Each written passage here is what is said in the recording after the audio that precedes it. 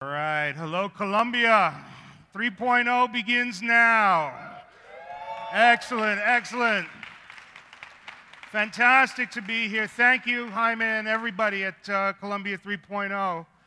This is going to be a tremendous day, and my job simply is to set the table. You have fantastic speakers lined up who are going to elaborate on the concept of transmedia storytelling, transmedia narrative, transmedia production.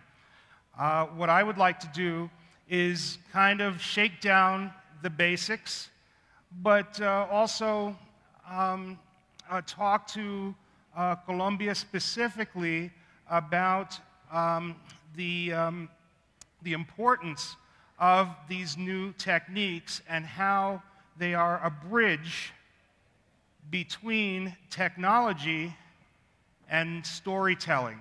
Now, that storytelling could be entertainment, it could be advertising, marketing, politics, policy, important issues, even here locally in Bogota and Colombia. So I'll be discussing new models for a successful transmedia narrative.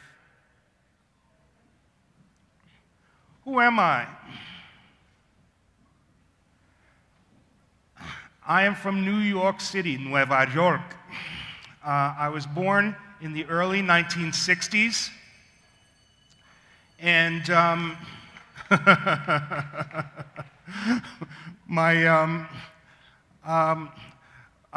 my brain did not exactly fit into the world into which I was born. In the early 1960s, in the Lower East Side of New York City, there were great difficulties.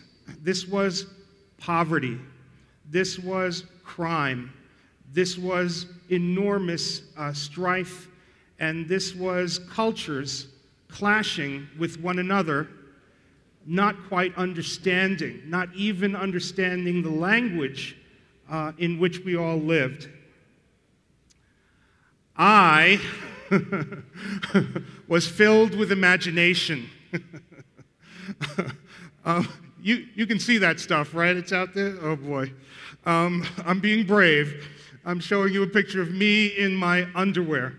I loved the fantasies that would bring power to me because I was powerless in this world. I was born with problems. I was a forceps delivery from a very young mother. She was only 15. My face was damaged. And so when I smile, it is a little bit off-center. I have a paralysis on the left side of my face. So instead of embracing the physical, which kind of rejected me, the boys in the neighborhood, even my family, they didn't know what to make of me because I was a reader. I loved mythology. I loved cartoons. I loved dinosaurs. I loved superheroes. And Papi, Moreno, de Puerto Rico,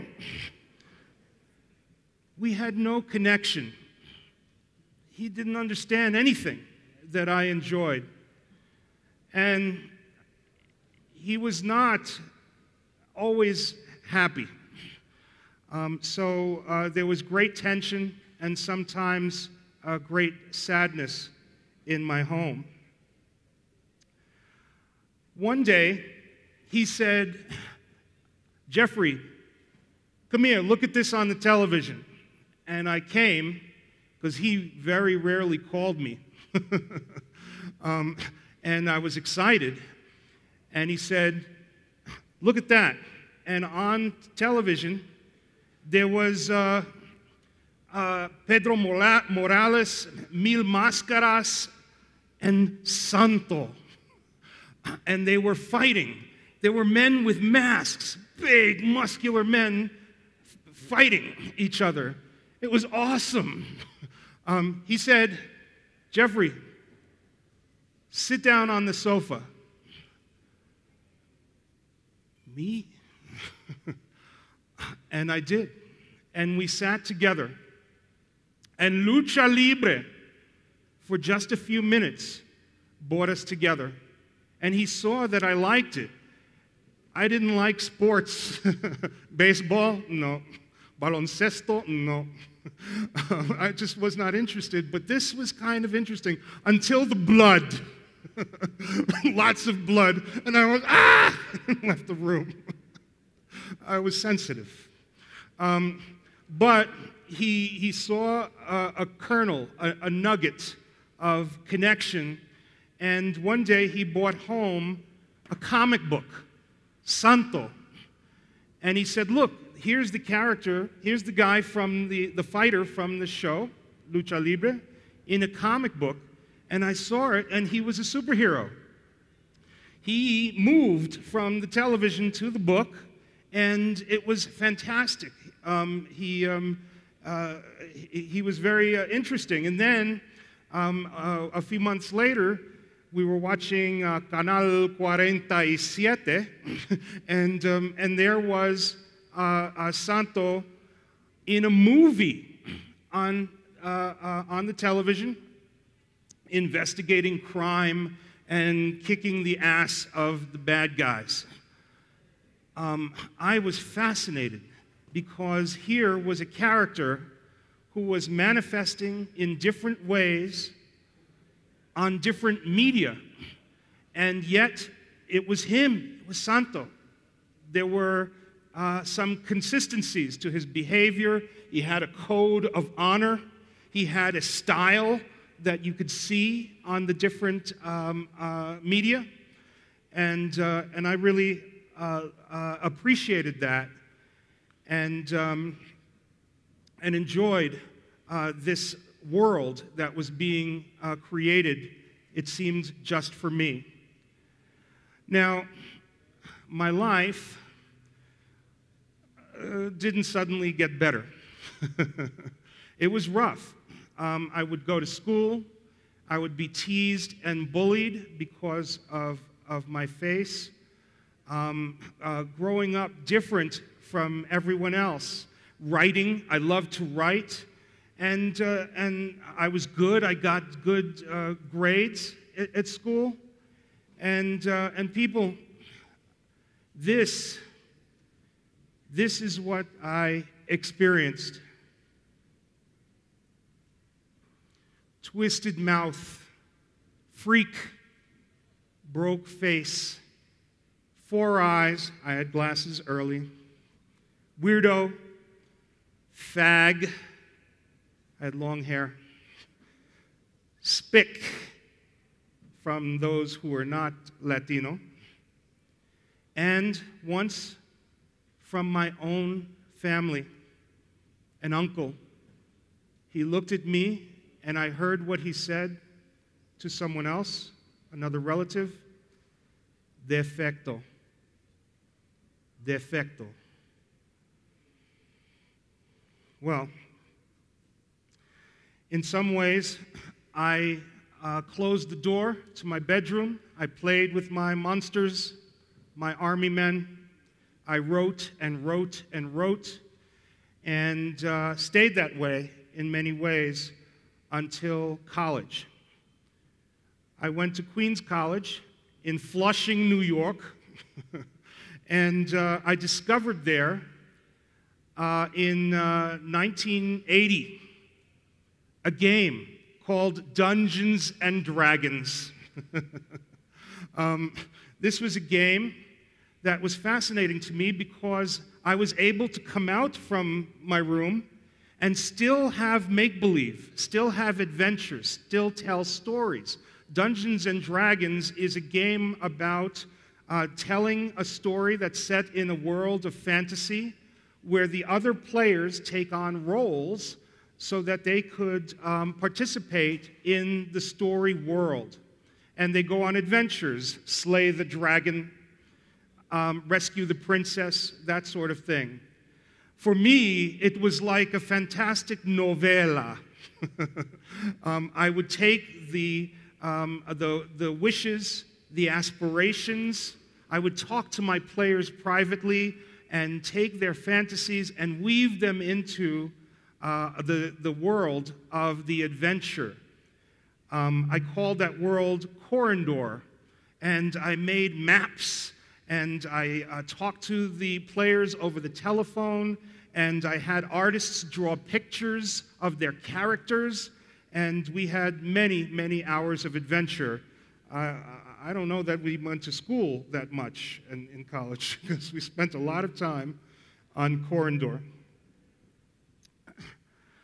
In 1982-83, I went to one of my players' homes, and he had an Apple II sitting right next to a Trash 80. I don't know if some of you even can remember these machines. But my friend showed me something that fascinated me.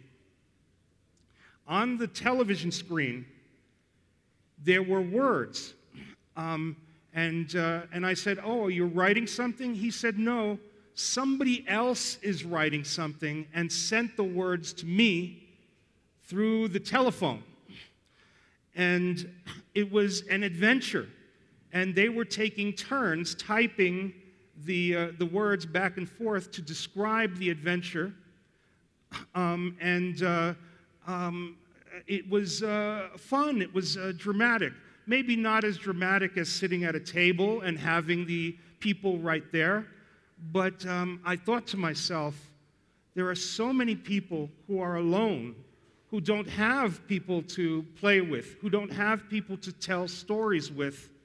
This is going to be very, very interesting. This is going to solve many problems when it comes to connecting people who are alone. I began to write about it, and I talked about the fact that there are some worlds out there that are interesting because they exist on multiple media platforms. We've all heard about Star Wars. We've all watched episodes of Star Trek. The fantasy and science fiction tended to spread across different media.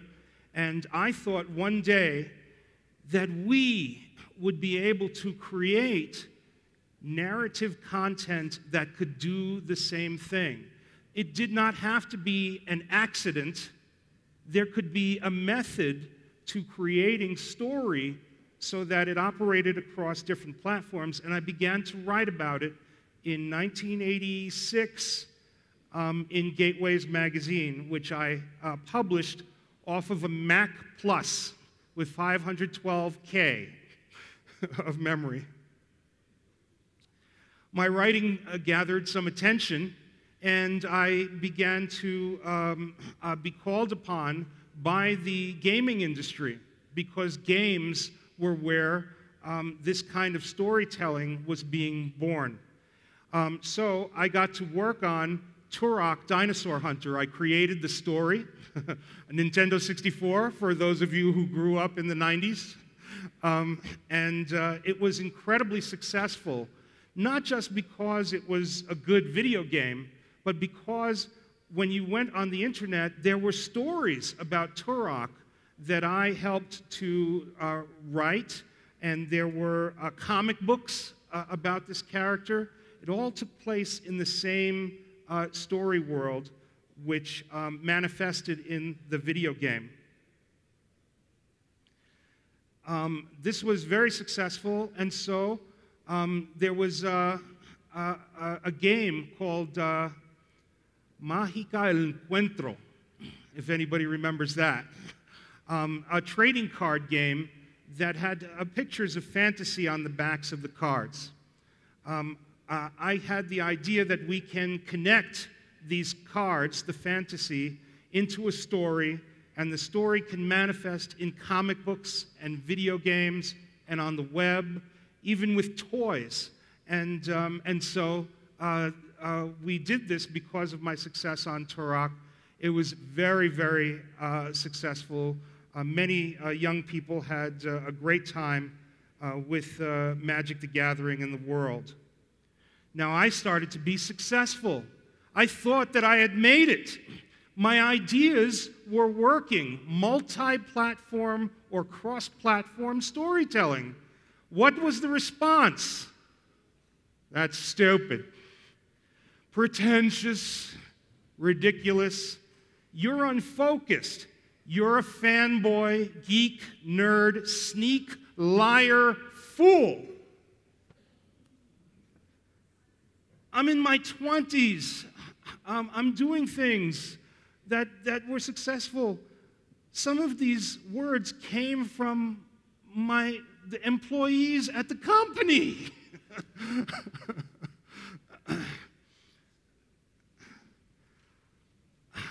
The tall poppy. The tall poppy. You know, you want to kind of hammer it down, huh? Colombians, I think, know a little bit about that. But I had a passion in my heart. I'm not going to let this stop me. I founded a company called Starlight Runner Entertainment in 2000, and the goal was somehow to make a living with cross-platform storytelling. Well, in 13 years since then, we've done pretty well. We take the intellectual property of a movie or a television show or a brand and think about how to manifest the story of this thing across different media platforms. And so we become involved with film, television, games, even corporations and social and political endeavors. Well, I was so hungry to learn about how things are made on different media platforms that I had a familiarity, of course, with this process, and it helped to combine that with that sense of communal storytelling.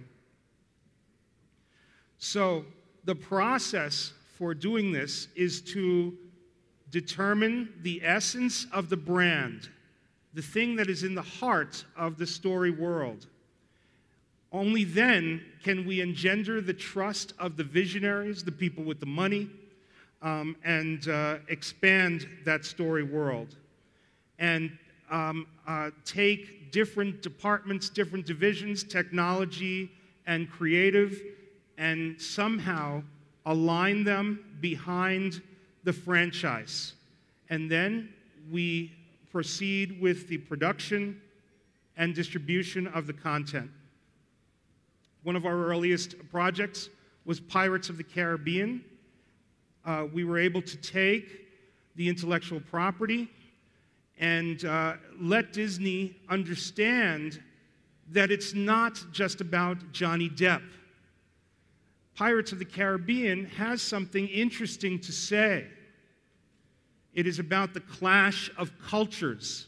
It is about regimented, strict society and the open wilds of the savage wilderness of the Caribbean, and how these things crash into one another and create destruction.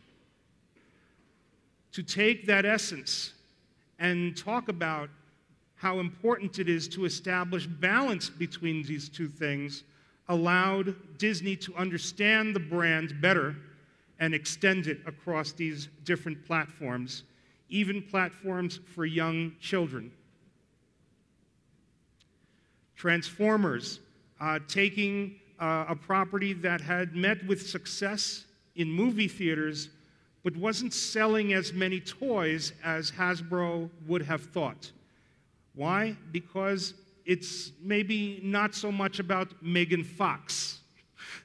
Maybe it's a little bit more about transformation, about the changing and the ability to change from one form to another, like what little boys are doing. Avatar. There I was in the 1960s wearing a cape in my underwear, and now I am standing in Playa Vista, California, working with James Cameron on Avatar, helping 20th Century Fox to understand what seeing means. I see you. Nobody understood this. In order to create good content for Avatar, you must understand the philosophy of the Na'vi. You cannot only focus on the men with the guns. Very difficult concept to convey. Maybe not entirely successful for part 1, but believe me, part 2, 3, and 4 will change that focus. Transmedia. Can a property that is very successful on one media platform become successful on many? This was the question that Microsoft asked Starlight Runner about Halo. Well, the answer, of course, is in the heart. Who is Master Chief? What is his relationships like? What is his destiny? Is he just a death machine? Or is he somebody who one day can bring true peace, not just to the galaxy, but to his troubled soul? This is the question that is now starting to be asked in the games themselves. Halo 4, a little bit about that. And this is what resonated with Steven Spielberg, who is now making a Halo television series. Success. Of course, we all love the Teenage Mutant Ninja Turtles. Bringing that franchise up to date across different media platforms for Nickelodeon. Men in Black, awesome. Can the story world grow and become an evergreen brand, a brand that stays on and on even after the actors have retired? Fascinating question. And Sony liked the answer. The answer, actually, this is a very rare photograph. That is the Men in Black mythology, a photograph of a 300-page document about the universe, the fiction, the story world of Men in Black. With this guide, any division of Sony, any licensee will be able to create content that is consistent with the story world of Men in Black, so that even if the Will Smith and Tommy Lee Jones characters are not in the story, it will still feel like Men in Black. Sony liked this project so much from us, Starlight Runner, that we became the first company to have a transmedia production and consultation deal in Hollywood. This is for real, people. This happened. Transmedia is becoming highly effective. This is our first project after Men in Black, the Amazing Spider-Man franchise and story world with Sony. So what is it? There are many definitions for transmedia storytelling. Here is the one that I enjoy. Transmedia storytelling is a technique, people. It's a tool. It's a way of thinking about how to tell a story. It is the process of conveying messages, themes, or storylines to a mass audience through the artful and well-planned use of multiple media platforms. Now, I say artful because I believe that we can move beyond using transmedia to market and simply to advertise. I think we can use a transmedia narrative in a way that's beautiful, in a way that is emotionally engaging, in a way that enlightens, delights, and immerses. When you do this well, you will broaden and deepen the relationship to the audience and the loyalty to the franchise. Think of each media platform as a musical instrument. We now are capable of creating symphonic narrative, the layering of story from different platforms together to create a new work, a work that reaches the audience from different media touch points. In the old school, you developed your intellectual property for one media, and then more or less it repeated in different media after that. In the new school, we are thinking about the intellectual property, the story world, the essence of the brand first. Then we look out at the media that we have access to, and we design the story in different ways to work that serve the strengths of these different media platforms. In the old school, we went to a movie. If it was very successful, we might read the book. The book was either really good, better than the movie, or not so great, in which case, And some of us, if we are of a certain age, will go out and play the video game of the movie, but of course, that sucked. It was terrible. So the totality of the experience goes from pretty good down, down, down, down. Now, what is happening all around the world, and will begin to happen here in Colombia, is a design sensibility behind the different extensions of your story world, so that the movie or the TV show could be designed in one sense, and then the book is a complement which fits together with the movie or TV show, the game the same way. Do you see what I'm saying? So the audience might experience these things not even necessarily in the order in which they are released. It doesn't matter. The audience is smarter today. The audience is savvy.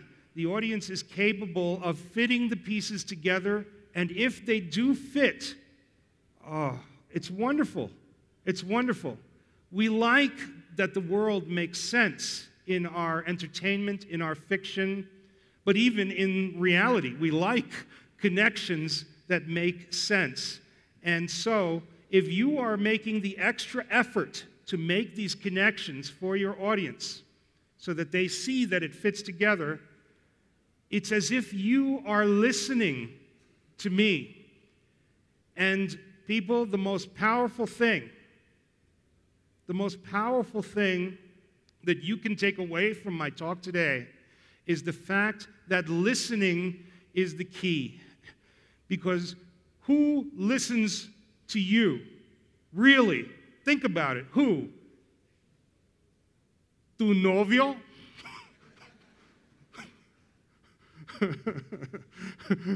Tu maestro? Tu amigo? No, they're not listening. They're thinking about themselves. The only one who listens to you is tu mamá.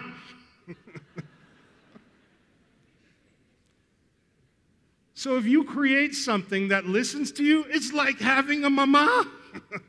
What is the first thing I do? Hey, come check this out. It's listening to me. It's listening to us. And that is how you build audience.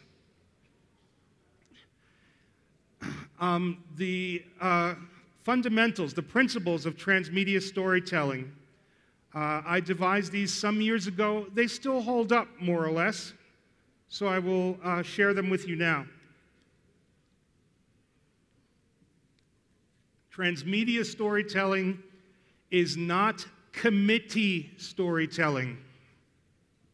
We must honor our storytellers, our shaman, because they are rare when they're really good. So the content is originated by one or very few visionaries. The rollout is planned early in the life of the franchise. The later you start figuring out how it manifests in different media, the more difficult it becomes. The content is distributed to 3 or more media platforms. Now, some people say, come on, 2 is like trans. And I go, no, it's cheating. You could make a movie and a website and go, oh, Transmedia. No. Look, yes, you can. If you're clever, you can make Transmedia that way. But I like to prevent Hollywood from cheating. 3, content is unique, adheres to platform-specific strengths, and is not repurposed from one platform to the next, okay?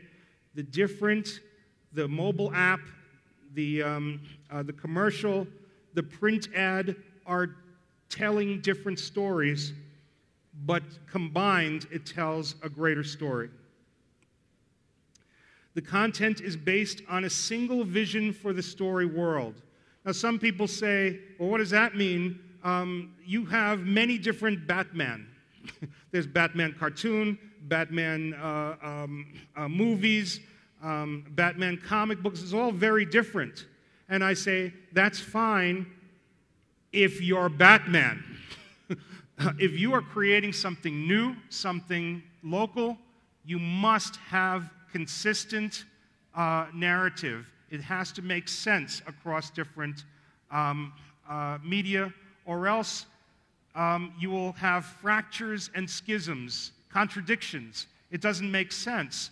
The audience is very smart, and if you have things that don't make sense between the platforms, there's going to be problems. The effort is vertical across the company, across third parties, licensees, everywhere. Now, this is difficult, I know. Getting people to cooperate is enormously difficult, but that is part of the skill set of the transmedia producer, which we'll talk about. And finally, it's important to me that transmedia involve the audience's participation. Even if it's small, we need this architecture for dialogue. You have to provide a forum to get feedback from the audience. We are fortunate because we live in an age where the technology allows us to take that feedback in many different ways. You need to use that feedback to modify the story. When I was young and The Wizard of Oz was on television, but I was in a car on the Long Island Expressway, tears came down, tears, because I was not going to see The Wizard of Oz that year. Right? That's not true anymore, right? We can see The Wizard of Oz whenever we want to, wherever we want to, because the technology allows us to do this. There is no fighting this. It is simply a fact of life. We have to create our narratives to meet the consumer wherever they want, whenever they want. We also have to acknowledge that the commercial, the break, it's declining. We're able more and more to get our content without these breaks, even fast forwarding on the digital video recorder. So we have to think of new ways to reach consumers with compelling story. Multiple platforms generate multiple revenue streams and reach audiences where they live, okay? So listen to what I'm saying. Transmedia and monetization. I am not telling you that we have to break what exists in our media infrastructure. It is about shifting the psychology of the media infrastructure into storytelling and dialogue mode, okay? So you're still making money the way you always have made money. You simply have to make the story come front and center and make the story the engagement, because that's what the audience is going to be looking for from now on. There are other techniques that you will see later today, but I believe we do not have to radically alter the system to make transmedia work. We simply have to work together to make it work.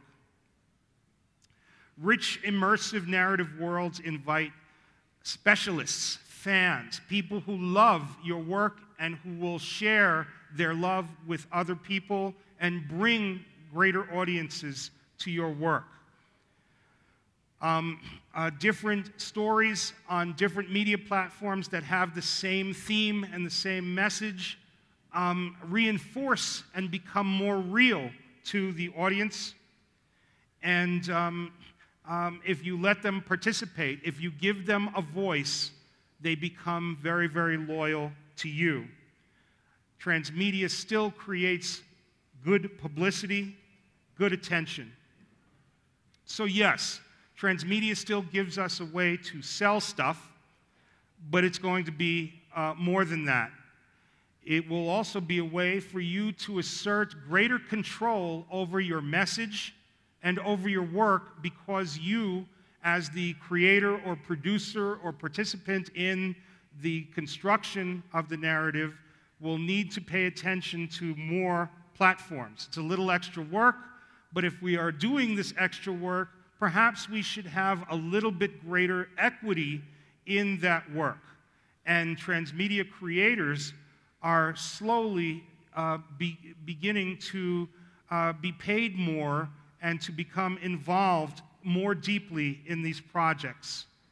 Ultimately, transmedia will allow us to express ourselves. This is, I believe, a new form of art. Now, technology and the chase never ought to rule over the story, okay? We have seen many experimental transmedia rollouts that believed that because they had a new technological system, because they had different kind of internet gimmicks and things like that, that people would come even if the story was not that great. It turns out not to be true. Story is going to be an engagement with the characters, and an interest in the characters and what happens to the characters is going to be the primary driver in popular transmedia narrative, even if those characters are the audience themselves. Okay, so this applies to sports, this applies to news, this applies to documentary. How do we understand what is the most important thing that must manifest on each of these platforms with transmedia technique? You must know in your heart what it is that you are communicating. The whole team must know and agree on what that essence is, okay? So the essence of your brand, your story, are the attributes that distinguish your narrative from competitors or anything that's at all like it. They are what your audience or the consumer connects with when they come into contact with the property. It's the emotional engagement, and that engagement starts with a vision. What is your brand or story world giving to the audience? Giving to the audience. What is it that you're doing that's going to impact their lives in a positive way?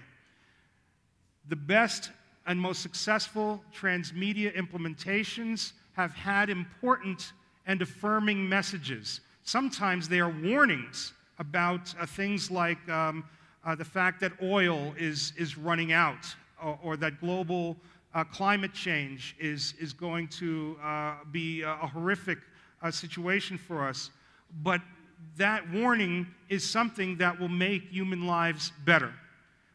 You must think about that, even if what you're selling is soap. So what question does it answer? Theme, okay? It is one thing to be inspirational, but even more important is a message that makes us want to take some kind of action.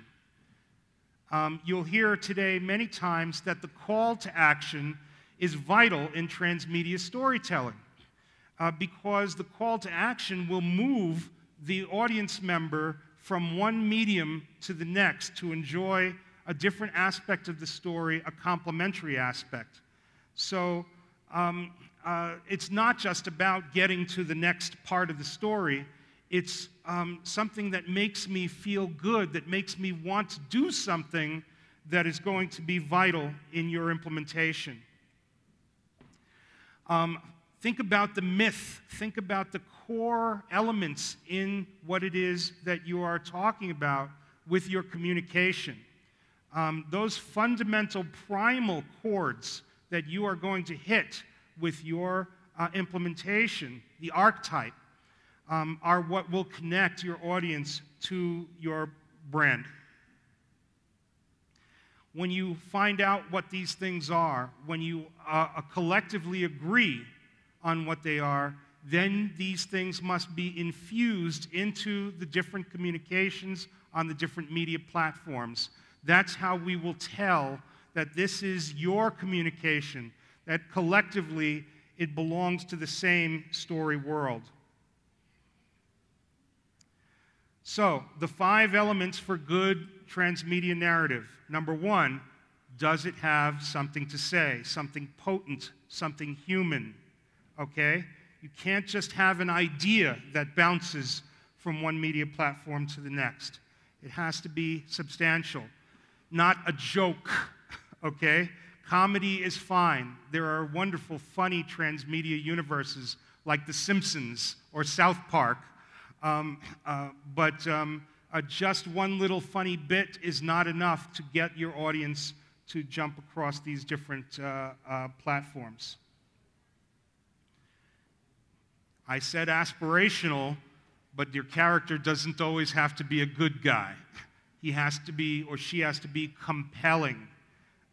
They have to yearn, to struggle, and triumph from face to feet. Oh my God, I have OCD, and that's a misspelling.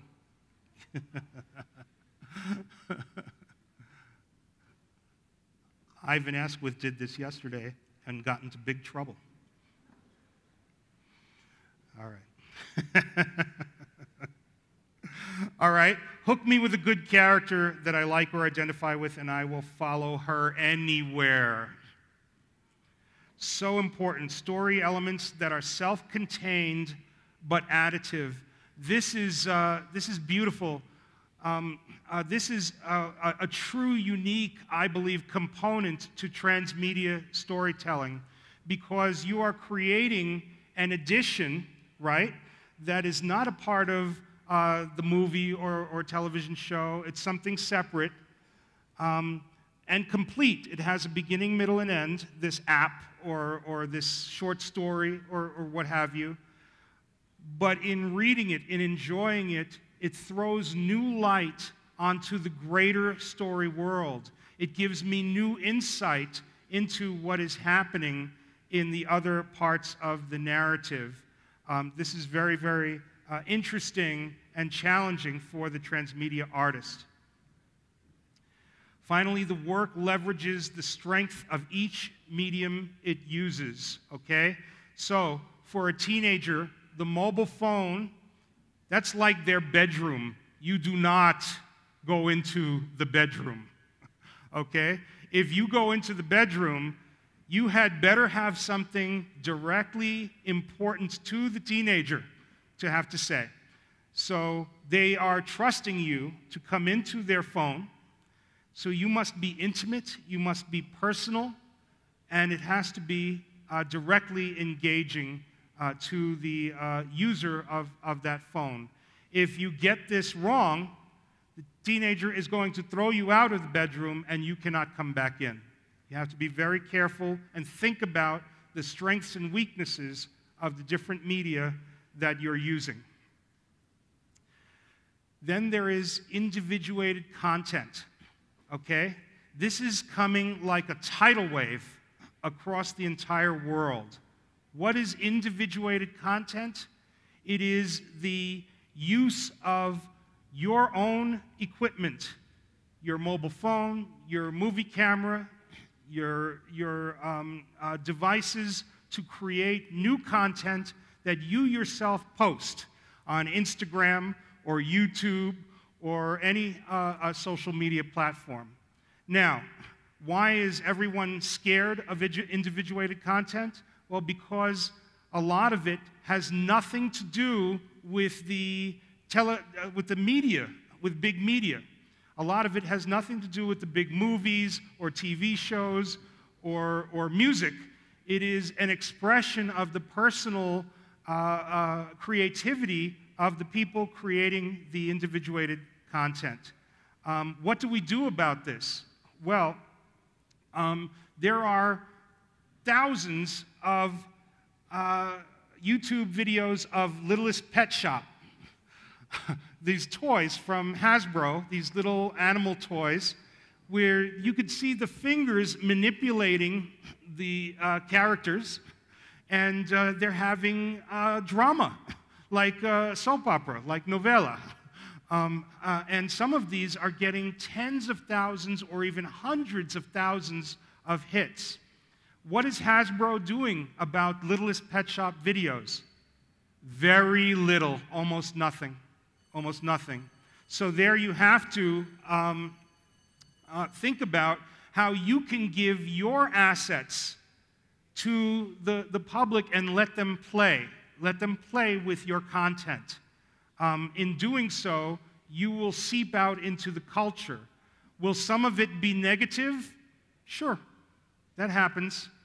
But a lot of it will be positive because you've given them something to play with, and you stand for integrity and positivity and good things. So there you go.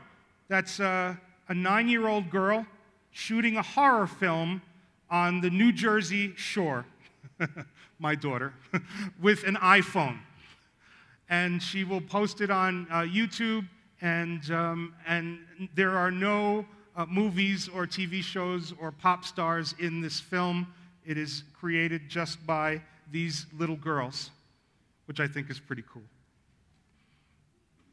There are new sources for transmedia projects. We've seen apps become multi-platform successes. Moshi Monsters is moving across different media platforms.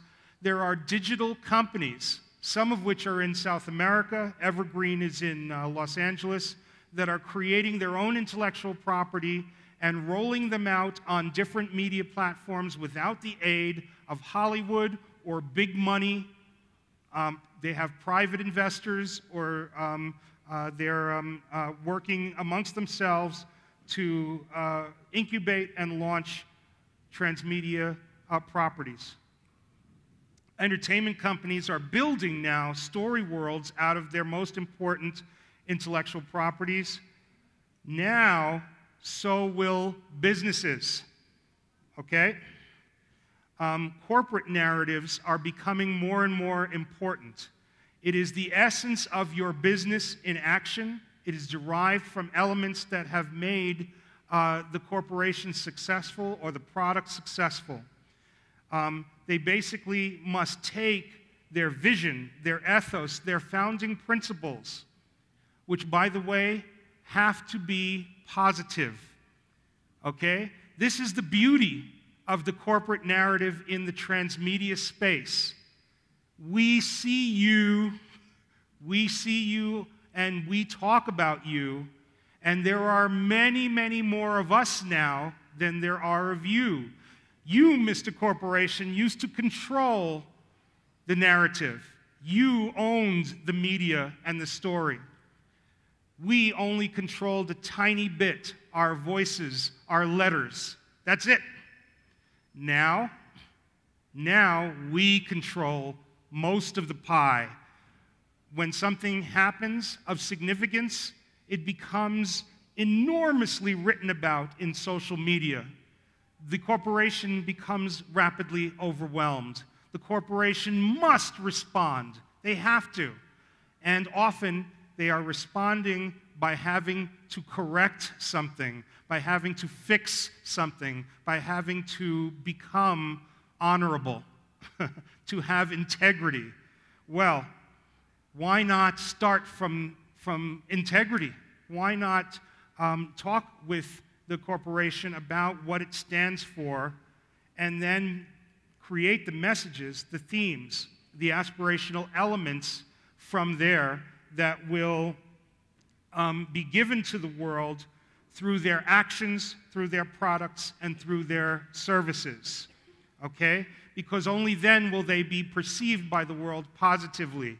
You can sit there and tell me, there are companies in Bogota that are not going to do that. And I say, soon they will be left behind because we have control of social media. They will have to catch up. They will have to stand up a tiny bit straighter in order to withstand the scrutiny of the people.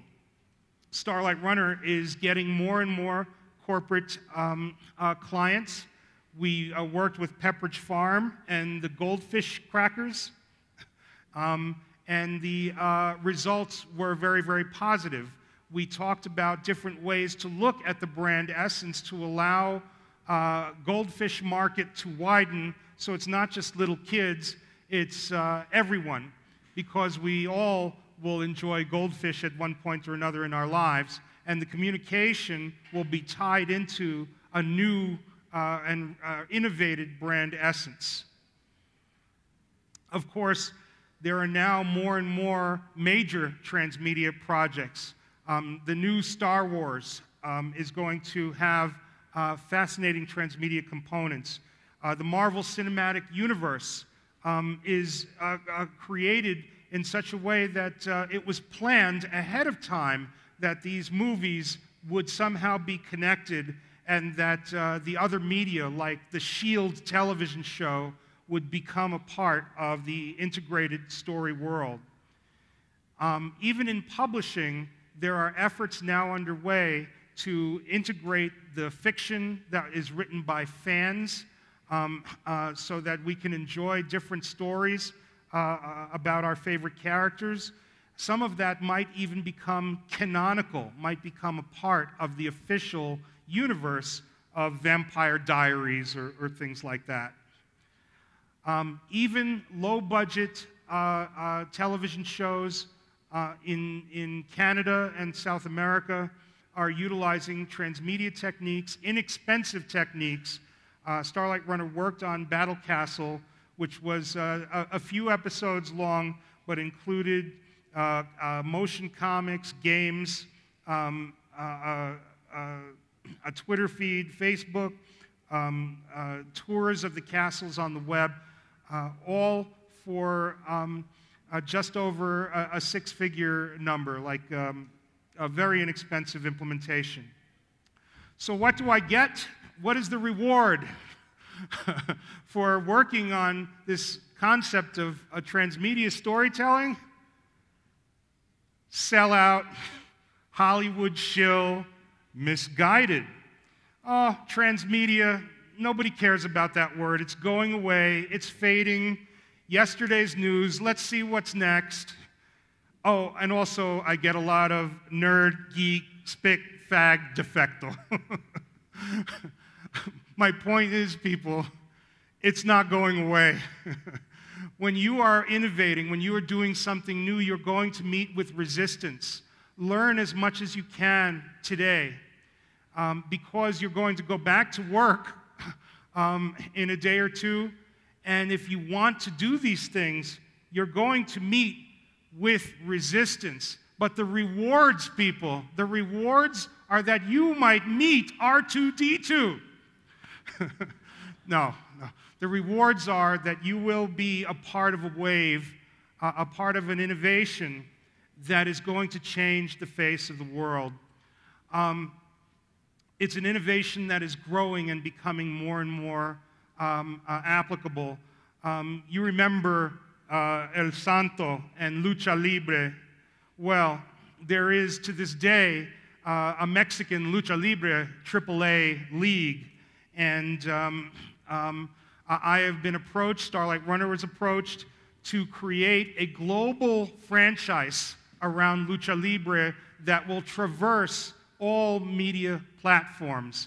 It is being overseen by Comcast, by a new cable television channel called El Rey, and we will get to create the story world and become deeply involved in reimagining the characters for multi-platform in the United States and around the world. Hola, papi. And by the way, royalties. We get back end, baby. You're going to get back end. You will be able, if you're a transmedia producer, to essentially benefit from your talent, your capabilities, your ability to traverse all these different personalities and platforms to sew together a story, and then you should be rewarded for it. So start from the beginning, baby steps. It took me a long time. But you have to be unstoppable. You cannot allow the tall poppy to be cut down. Okay? Do the extra work of serving your brand essence, your story world, above all other interests. And make all stakeholders feel supportive, incentivized. You must give, you must nurture, and expand and engage transparently with the audience.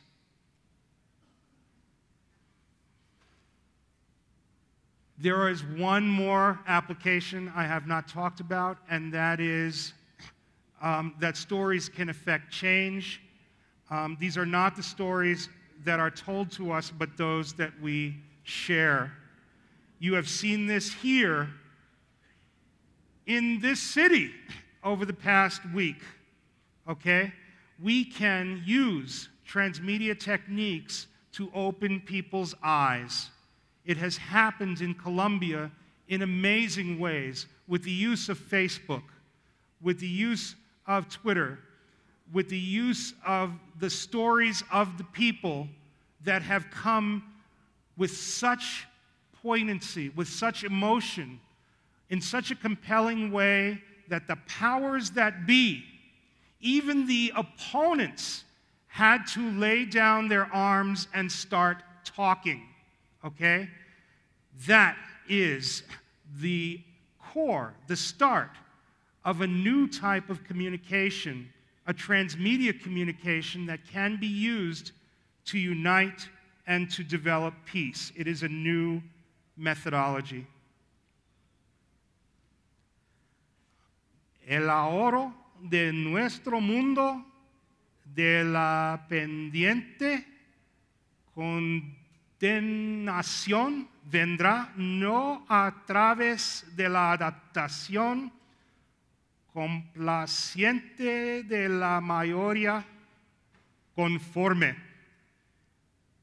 pero a través de la inadaptación creativa de una minoría disconforme.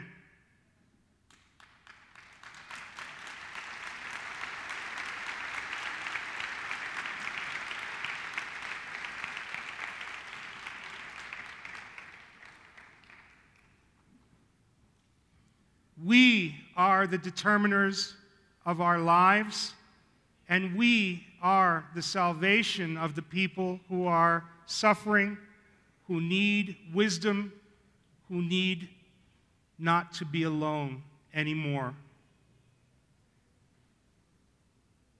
These are resources because we've only going to scratch the surface today. The others will give you more. But I am your resource, me. This is how to contact me if you have questions, if you'd like to talk further, if you want to make a connection with someone in the transmedia space. I welcome you. I will help you. Give me some time because sometimes it's hard. I'm very busy, but I will respond to you. Thank you very much.